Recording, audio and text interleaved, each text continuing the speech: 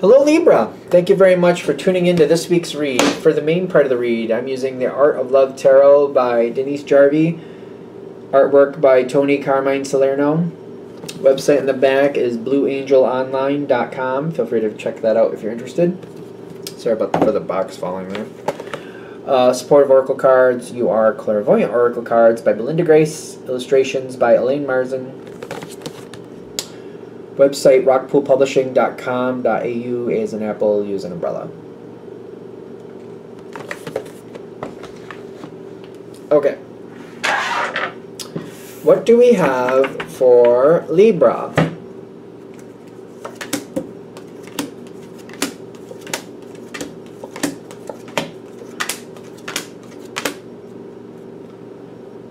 One card pushing out.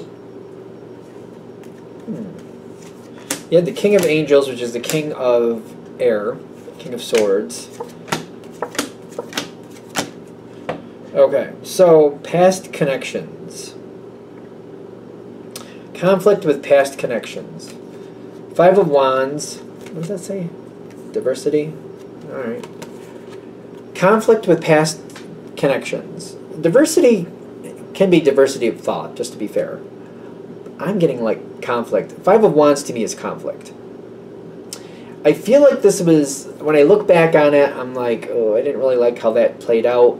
I don't really feel like it had to go that way. I feel like somebody made me look like I didn't know what I was talking about. Diversity, conflict. Is it a current friendship or is it just a past friendship? Because I'm like, Hangman reversed, and then the Ten of Pentacles. Distant at best. It may be like this person's still around, especially if you have to work with this person, but I might not be. I feel like I disconnected as much as I could without causing issue.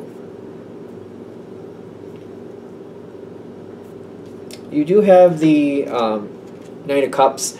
I don't feel like this is somebody you really want to deal with, but there might be something like either it's a relative or like it's a relative of a friend, or maybe it's the partner of a friend, or it's a coworker. It's something where I can't totally get away from this person, but I have put distance there. I'm cordial, but I'm like, I don't really hang out with this person if I don't have to. And I seem to be okay with it at this point. Meanwhile, this person's trying to get back in. I don't think you want that. Eight of Pentacles. This person is trying to get back in. They're working at it. It's like they're trying to get back on your good side, or they're trying to like repair something. But I feel like the way you're looking at it is like, it's not like that. It's not like repairing it. It's kind of like they are who they are. And they're just not your cup of tea. It's not just that one moment. It's like the way they are who they are, and the way they talk to people, and the way they cause conflict. I feel like this is somebody who is more likely to cause conflict, and I don't think you really care for that. And I don't think they realize why you don't really want to be connected with them.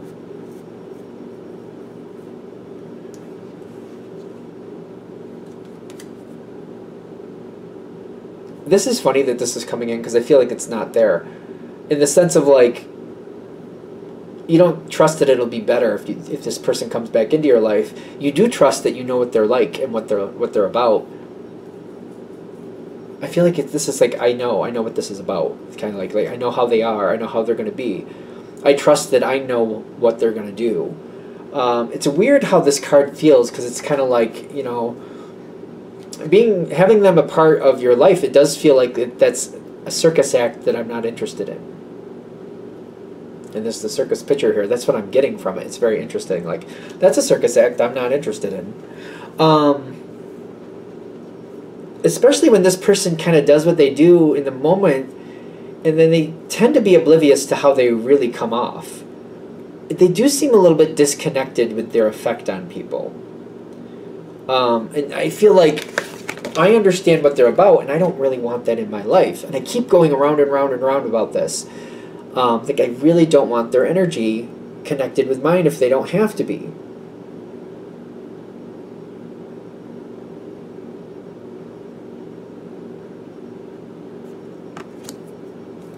The current energy, I feel like you're avoiding them.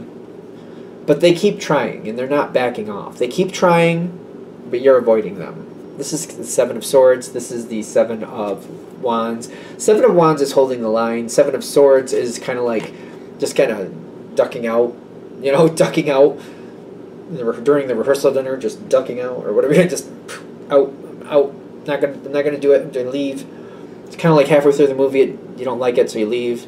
People are like, "Where'd you go?" I'm like, "Oh, I left," because I didn't like the movie. You're avoiding it. But they're not backing down. They keep trying.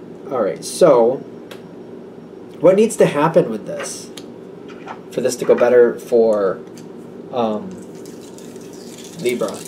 Where's this supposed to go? Like, where's the advice here? There are some good qualities to this person. There's something coming forward that this person's going to be connected with.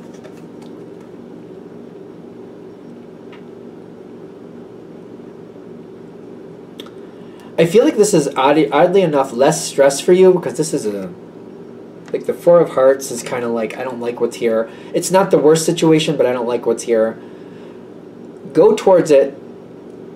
Handle this person in the sense of like, just figure out what it is they want. I would just go, they're saying take the direct approach. What is it that they want? Why are they working at this? I feel like if you find out why they're trying to get in good, because I don't see them backing off, they're going to keep coming and keep coming and keep coming. If you can just find out what it is they want, like why? Why are we doing this? Why are we going at this? Why is this becoming a thing? Head towards it, because you will find the opportunity. You are the King of Swords in this situation. Start the conversation, start it on your terms, and that might be in a sense of like, for example, if you work with this person, search them down during break, where it's just there's only so much time, you can get an idea what they want, and then if you want to create a longer conversation later, you have the power to do that. You'll create your out, do it on your terms, go towards them, because there's an opportunity here for you that you're not aware of yet. What is it that they want? Once you find out what they want, then things can go forward. You got the, this is the Star card.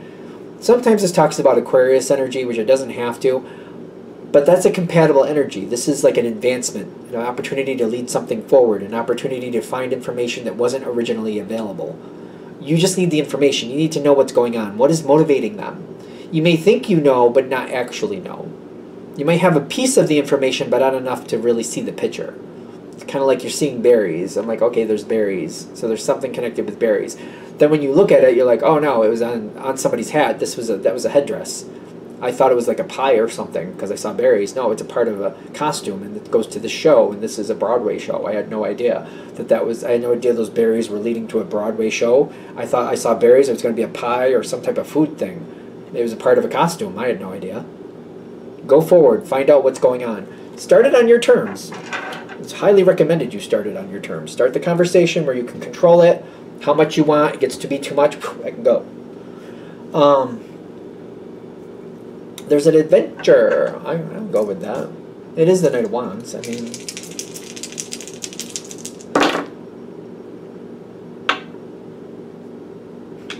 what are we saying here?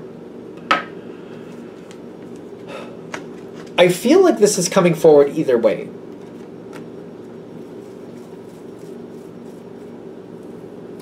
So the Nine of Swords is there, and I feel like we're not getting around the stress. There's stress either way. Stress on your terms is going to be better for you. Stress that you can at least see what's going on. Stress that you can line it up to where, all right, I'm ready to deal with it, or I know it's going to be here. I feel like if I keep avoiding this person, it's like pop-up stress that just happens every now and then. And I feel like that's worse. If I go forward to it, I see the opportunity, I don't feel like it's as bad. It's kind of like, if you deal with stress on a scale of 1 to 10, by keep going the way you're going, I feel like it's 7, 8, 7, 8, every here and there. I feel like if you go towards it, it can be as low as a 3, maybe like 5 and 6 every now and then, but can get probably down as low as a 3, where, okay, I can handle this on my terms. I know it's going to be an issue, but it's like it can be as low as a 3 rather than 7, 8, 7, 8, 7, 8, 7, 8. Low as a 3, no worse than a 5 or 6 if you're going towards it. But it could be, because you're in control of it, because you see what's happening and you know how to decide to deal with whatever. You can move things in position so it's not as bad. It can be as low as a 3. Like, to me, is significantly better. The situation is going forward. There's something that you need to be a part of because you're important. You're there for a reason. You make a very strong effect that's needed. The way you see things is important, and it needs to be included in this situation to allow the situation to advance naturally in a positive way. So you need to be there. It can be easier on you by going towards it on your terms. There's still stress there. I don't want to act like there's not. I feel like that's just a BS thing to say if I was like, oh no, it's sunshine roses, you know, skipping along the street. No, I don't think so. But it can be as low as a 3 depending on how you handle it. And you can, the more you're involved with it, the more you can bring that down and you can mitigate it better. But if you just let it kind of go its natural route, it's going to be obnoxious. Not the worst in the world, but 7, 8, 7, 8, 7, 8, you know, do we really want that? So it's up to you how you're going to handle it. The point of this reading, I feel like it's trying to empower you, kind of like there's a different way to handle this where this can go better for you. There's still going to be stress. We're not going to get out of it. But this can be more to your liking. It can be less stress. Are we good? All right. I'm going to shut this down here. I hope that helps. Thank you for watching. If you'd like a direct reading from me, shoot me an email, jamesforastral@gmail.com. That's James, the number 4, astral@gmail.com. If you're interested in the donation information, that's below. Same email. Thank you very much for watching, and have a great day.